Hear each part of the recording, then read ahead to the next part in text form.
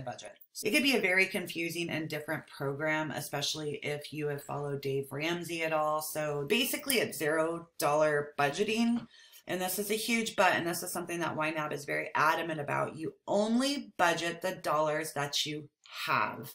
So you don't budget for the full month. If you get paid 2 times a month, you only budget with that money that you have when it comes in. Because I was a brand new budgeter just back in June, and I am only now at December getting a real handle on it, am I really starting to understand what works for me. And because I am paid bi-monthly, meaning that I get paid twice a month, and it's not every 2 weeks, it's twice a month. It's once on the 10th and once on the 25th. And I have different fixed expenses that comes out of those 2 paychecks. So I have things set up a little bit differently, and I wanted to basically just go over those things with you. So let's go ahead and dive in. When you get to Ynab, you're going to have an option to set up a new budget. Okay, so we're going to call this one beginner budgeting. All right, you can name it whatever you want. My very first one, I think I called it living to save budget. You get your currency amount, whether it's US dollars. I mean, they've got all of them in here. You can do your number format differently depending on where you're at. You can do your currency placement and your date format. So then we're going to hit create a budget. This is going to pop up. Ynab has specific categories basically already laid out for you, which is a really good start. But the one thing I want to mention is before we go in and do any of this, and follow along with me, try not to jump ahead, we want to add our accounts. So when you click on add account, you have the option of linked and unlinked. So typically I link my accounts, but I do add my expenses, or my transactions, I should say, manually. And then when they come through, we can link them and connect them. And I'll show you guys that in a different video. So at the moment, don't worry about it. But for beginning, I would definitely suggest starting on a linked account. So what we're going to go ahead and do here, because I do have a couple of them already attached, we're just going to go ahead and grab this one. So I have my interest checking account. So I name it by the bank because I have a few accounts and I want to make sure that I've got that set up. So there's that one's done. Let's add another account. And when you first walk through this, you have to find your financial institution and you actually have to log into it. And if you can't find it and you can't log in, then what you can do is send off a request to Ynab. Although I would say that more than likely they do have your bank attached. So this one is my interest, my high interest.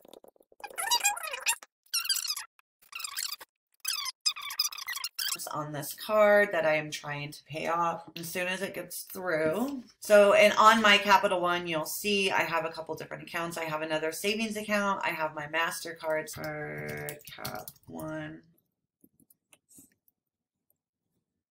Okay, and it's going to ask you these things here. So you want to create a goal to pay off your balance over time. You want to budget for the entire balance or skip for now. So what I'm going to suggest is you go ahead and let Ynab set a goal if that is your goal to pay this balance off over time, or if you want to pay it off an entire amount, or if you want to skip it, you can do however you like. I like to create goals, and which we'll cover here in a little bit.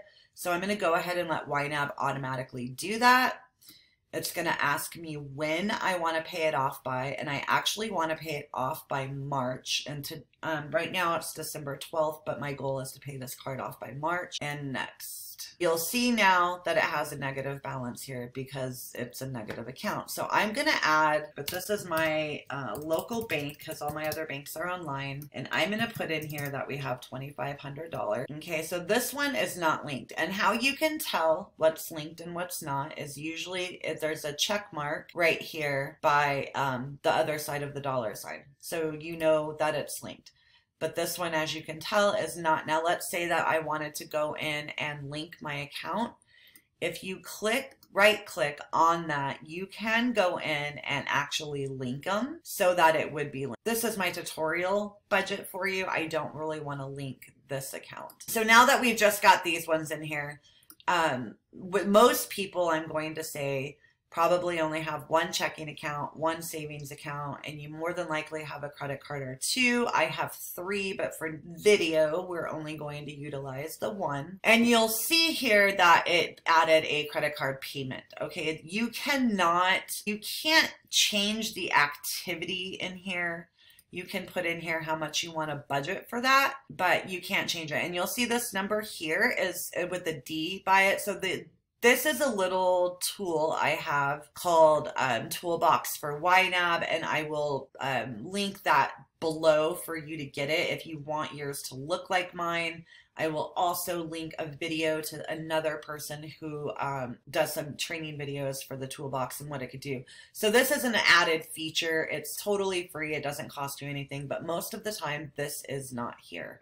So the cool thing about these categories, so these are called category groups. You can take them and you can move them around. You have your immediate obligations, which is, you know, basically your four walls, your rent, mortgage, clothing, internet, etc., etc. So I don't use this one, interest or fees, transportation. You can rename all of these. It's totally customizable. Okay, so I get paid 2 times a month, right?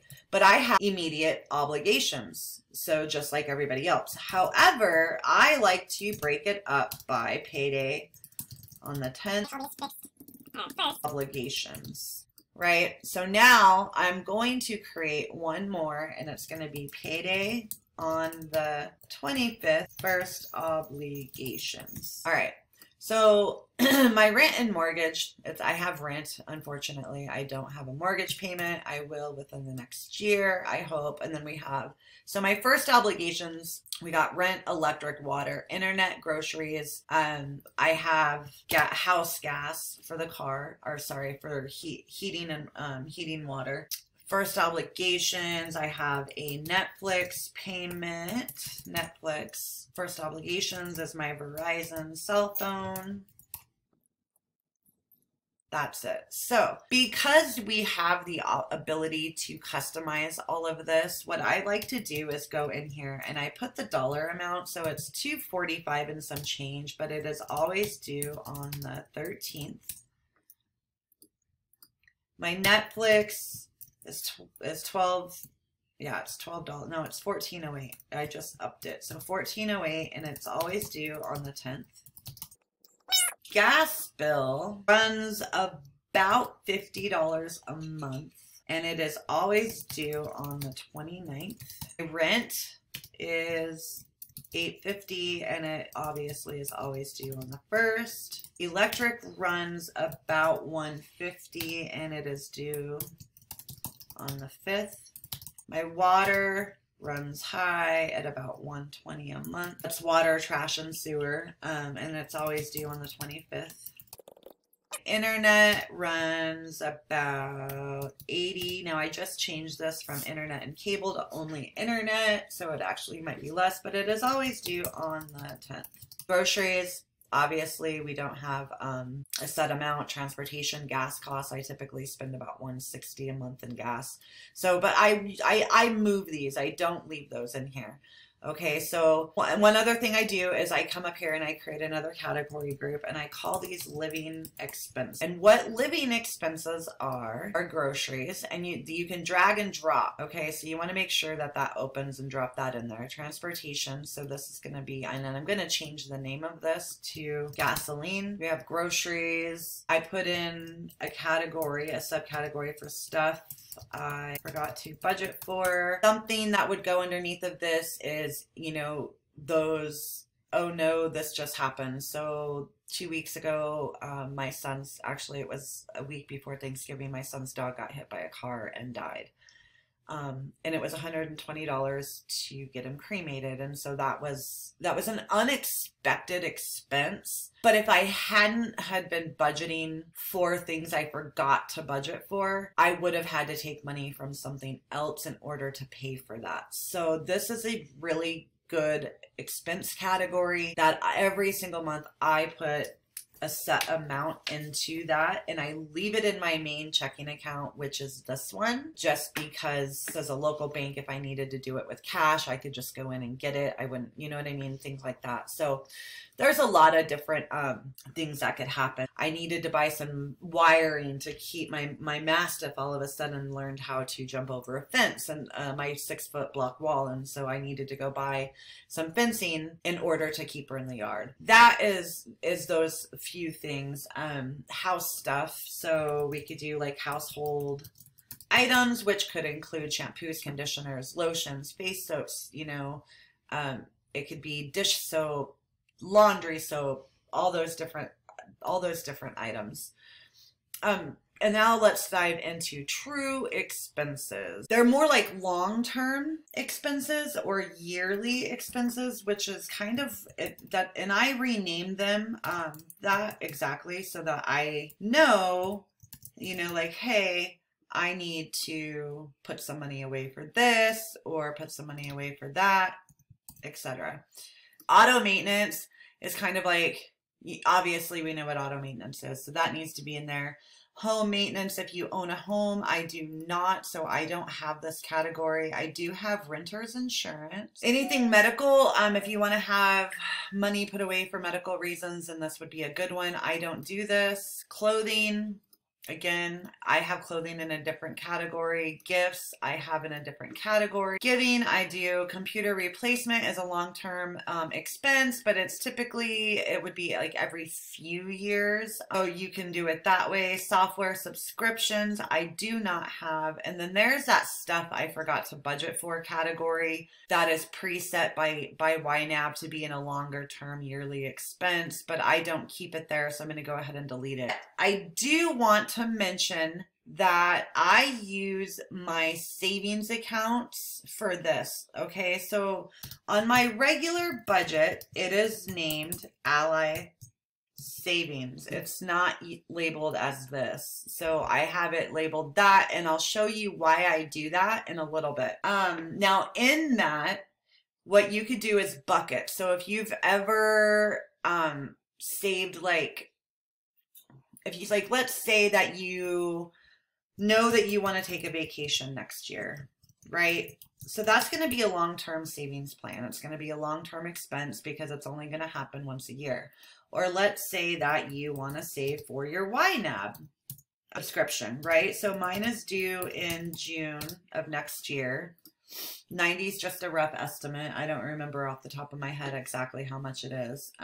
Or let's say another yearly one that I have is my Amazon Prime, which is 130 roughly, and it is due in July. You can do would be like your emergency fund account, and like let's say that you wanted to save for 3 months worth of expenses, then you need to get a dollar amount in here. But for this video purpose, I'm just gonna put in 5,000 is what I want. Now this emergency fund could be any, like if you get laid off. Okay, this is a Dave Ramsey financial goal, and so this is one of them, right? Okay, so that's those. Quality of life goals, again, your vacation, but I put it under long-term because that's something that I save for. Fitness would fit in there because that's quality of life. I do yoga, and that is between $35 and $55 a month, and it's just due whenever I run out of credit, so I don't need a due date. I do have a gym membership, and that is $22, and it's due on the 17th of every month. Education, if you are, so I actually am going to be getting my yoga certification, so I'm going to put that in here. I haven't added it to my other budget, but I would like to save for it so that I don't have to spend a bunch of money up front, and that is $5,000 or $300 a month. Quality of life could also be vitamins and supplements. I use a company called Plexus, and when I order it regularly, I typically spend about $250 a month. Debt repayments. This is where the fun stuff comes into play, let me tell you. So I have quite a bit. I have car loan. However, I'm almost done. I've only got I just made a payment, so $2,200 left on it. And here it is always due, and I pay $340 a month. Student loans, if you have student loan debt, auto loan. Oh, I have a lot of debt, but I'm not going to throw it all on this. I have a personal loan due on the 10th of the month. We'll leave these in here for now. So just for fun, dining out, gaming, music, fun money. Okay, I'm not a gamer, so I don't do that. For music, I don't do. So dining out, fun money, family movie night. You could do whatever you want. Anything that's just for fun. I renamed this and have different categories on my real budget, which at some point I will show you that so that you can kind of understand. But for now, we're just trying to get started, right? So our credit card, MasterCard, Capital One, I have this $1,116 balance, and Ynab automatically created that goal for me. So I'm going to show you what that looks like. Okay, so over here, it will tell you if you had anything left over from November's budgeted amount. It'll show you your budgeted this month, activity this month, available balance, which is 0, but it also shows you right here how much you need to budget every month in order to stay on track to pay this off by March 1st, 2020. So that's one thing I do want to mention. When we are editing goals, let's say that I had something big come up and now I cannot pay this off until April. So I'm going to go in here, I'm going to edit, and I'm going to put April. Now it defaults to the first day of the month, not the last. And I wasn't aware of that when I first started. So I wanted to make you guys aware of that. Hit save goal, and now look, it actually drops it down to a smaller dollar amount. All right, so now that we've got all of these in here, okay, these are just the basics, right? So my next payday is the 5th.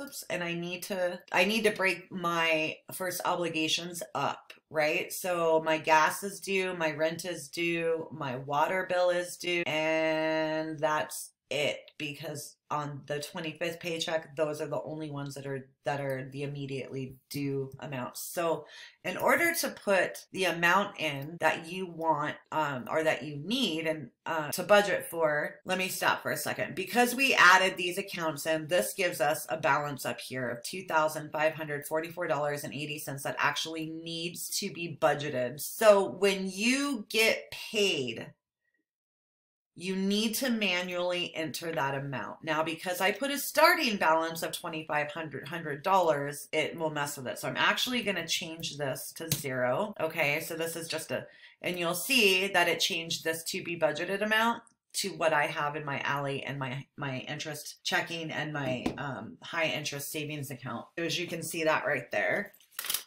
So let's go in and let's pretend that I just got paid. So we're going to hit add transaction. It's going to pop up with the date. Payee. Now you can put whatever you want. On my real budget, I put my company's name. Some people just put employer.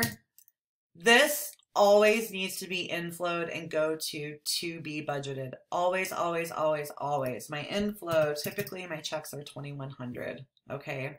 So we're going to go ahead and hit save. Now, if we jump back over to budget, you will see that this increased. You're also going to see these dollar amounts over here reflecting those accounts. Now, one thing I want you to listen to me on this is do not pay attention to this when you're first starting. Not when we're budgeting. When we're budgeting, you want to pay attention to this to be budgeted. And this is where it can get confusing. It can instill a little bit of fear in you. It's different than most budgeting apps or softwares or however you want to word that. I'll do another video on how to actually segment these and understand why all these dollar amounts come up here.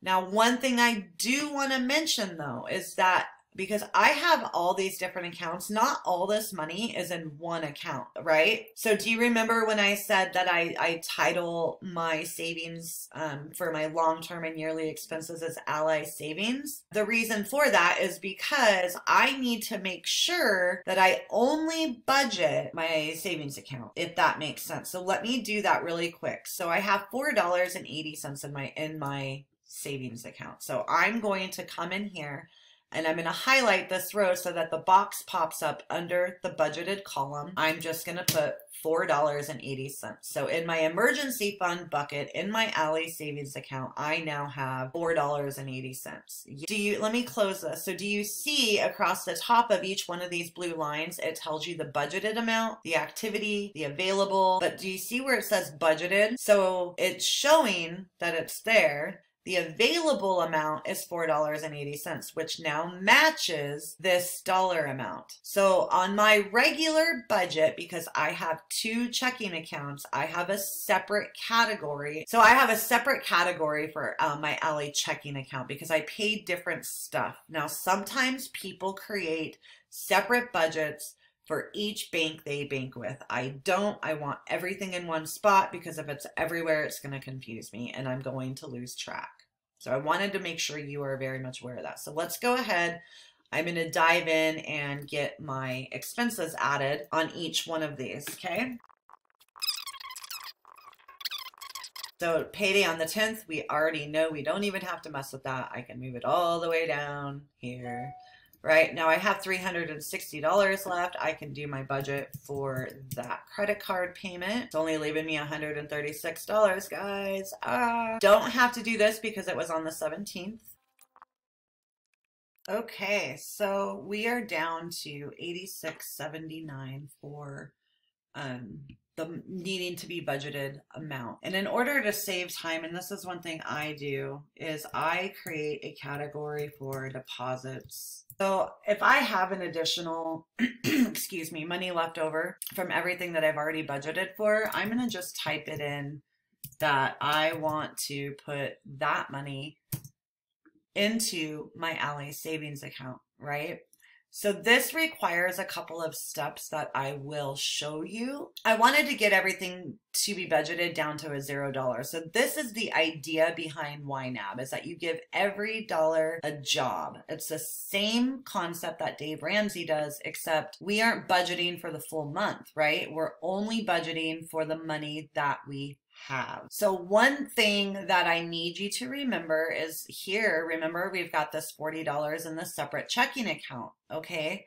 So where is that going to come from? Well, we could say that bills only are paid out of our local bank account and that living expenses are going to be paid out of our checking account from Ally. Or what I was telling you earlier on how I have a total separate category group for my Ally checking account, we can do it like this. And this is how I do it. Now, mind you, if you don't have that separate account, this does not apply to you. But in there right now, there's no category. So I'm going to put in there stuff I forgot to budget for. It's not always something I use. And I don't like to use this checking account too much because I want to build some interest. Even though it's only 0.10%, that's still, the less I use it, the better. What you'll notice now, as soon as it updates, got $100 available, but we really don't have $100 available. We really only have $40 available. So I need to change that to 40, right? So now this matches. So we've got my Ally savings account. We haven't yet made this deposit, so this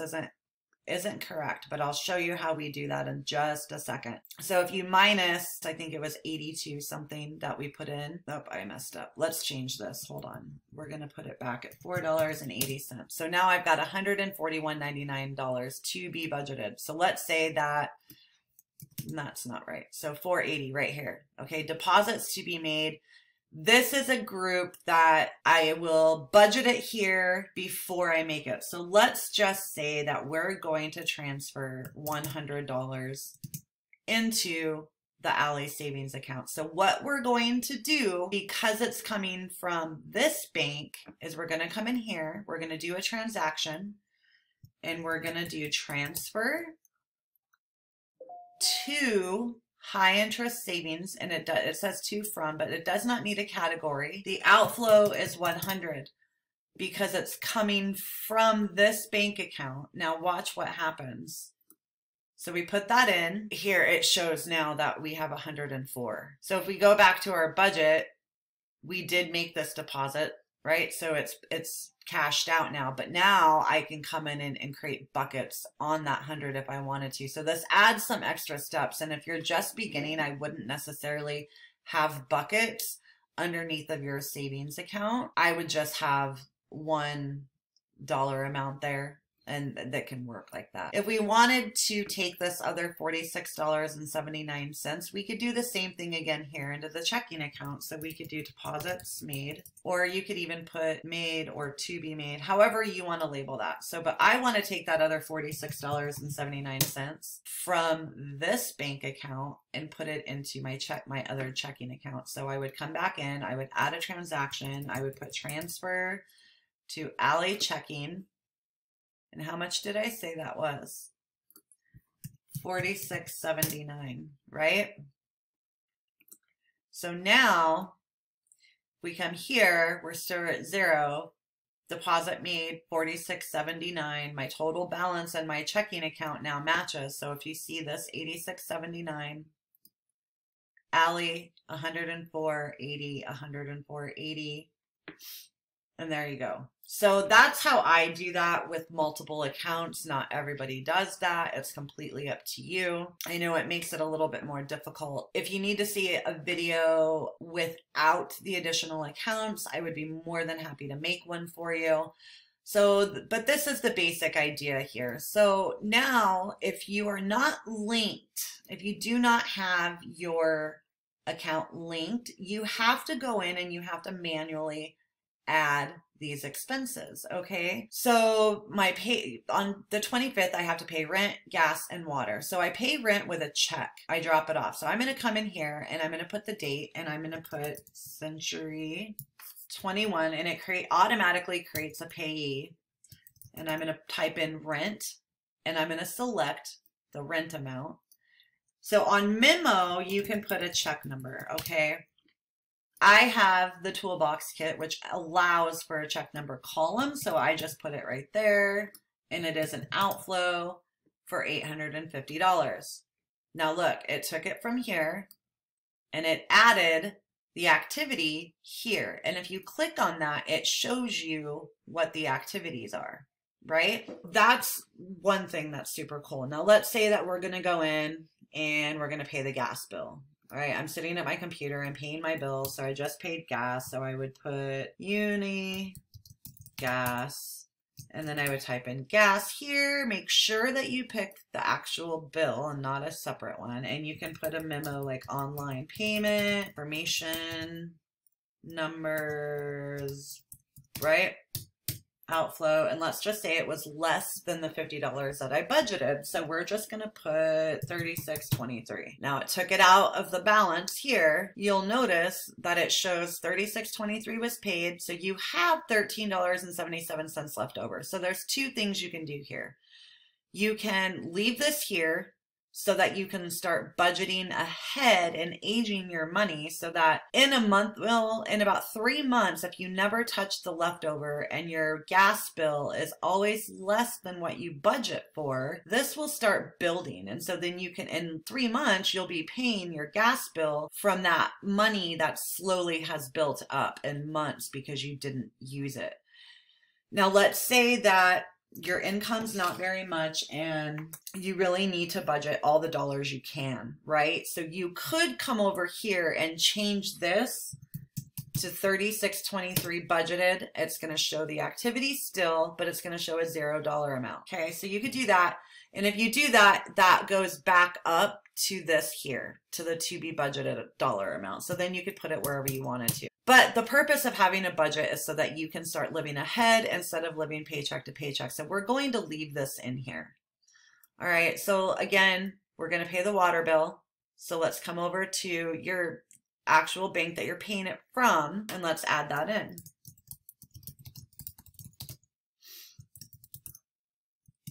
Now let's say again that it was less than we expected. Okay. It removes it from your bank balance. It puts it underwater. Here's the actual activity. Here's what's left. Again, we are trying to stop living paycheck to paycheck. So let's leave this in here.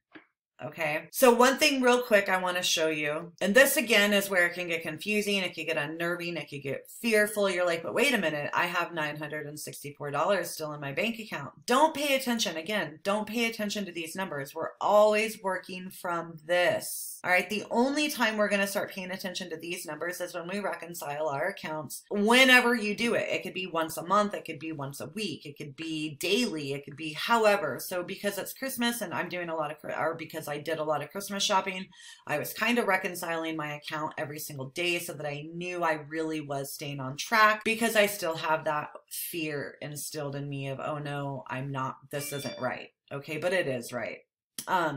But I wanted to show you quickly. So let's say you've got all this money, right? You've scheduled or budgeted for all this stuff. You haven't spent any money. So you've got all these available balances. Let's move into January. And this is where the budgeting comes into play, where you can get out of the paycheck to paycheck rut. We're moving into January. Look, it automatically transferred over as still in the account, still available, but it's not populating in to be budgeted because it's still in your account, but it's from last month. Okay, so I hope that makes sense and kind of shows you how you can learn to budget where you're not living paycheck to paycheck. You're able to move forward with the money that you have, and you're able to start building your money, building your account balances. You're able to start aging your money is what Ynab calls it. So if we come back over to December really quick, I wanted to show you one more thing. We need to make our payment for $223.21 to our credit card. So we're going to come back into the main checking account. We're going to add a transaction. We're going to type payment. And you'll see this automatically, these payees come up. To from MasterCard. It doesn't need a category. The outflow is $223.21. We're going to hit save. It deducts it from here and it applies it to here. And you'll see the starting balance. And again, now it's showing the activity. It's got the little pie here saying, like, you know, how much your goal target. And if you're staying on track, it tells you how complete you are on that. Total needed to go is now $892.84. All right, guys, so that is it for this first video on the basics of how to get started with Ynab. I hope that you guys found this video helpful, and let me know below in the comments what you would like to see me do in future videos to help you learn how to budget and get out of the paycheck to paycheck rut. Thank you and have a wonderful day.